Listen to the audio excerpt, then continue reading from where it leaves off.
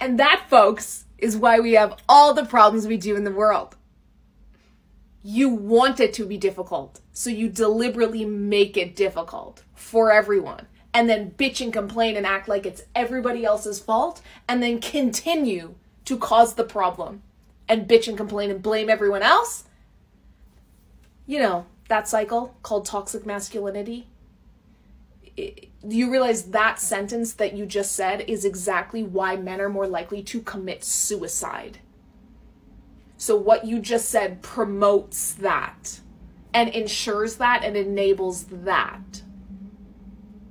And you don't just think it should be difficult for you. You think it should be difficult for everyone and that you should be the cause of it. And you should be the only one to benefit from the problems you create. And just the lack of self-awareness to say things like that and to have no idea why you think that it's a phenomenon that's been studied for a very long time. Again, it's called the patriarchy.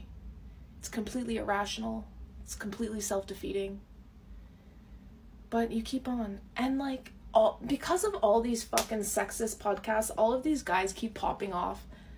And they believe these things. They've never said them out loud before because feminism was on a wave. We were going strong for a while where men were not thinking it was acceptable to say shit like that out loud. And now you think it's acceptable again and the guys are hyping you up in the comment sections. That is hate speech. Everything that man said in that video is hate speech. I do not know how that is allowed on TikTok because videos like this of me condemning sexism, which is what that was, get removed. But what he said is just blatant hate speech. It's not true. None of it is true. Men are not born with nothing. Men are born with a mommy that takes care of them, and then they get a wife that takes care of them. Everyone does everything for them. It's so weird to watch. It is like all the women of the world are just, it's like we're just looking through two-way glass and they think that we can't see them. And we're like it's very obvious what's going on here. How are they so unaware?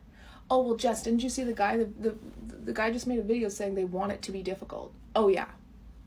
Yeah, that makes sense.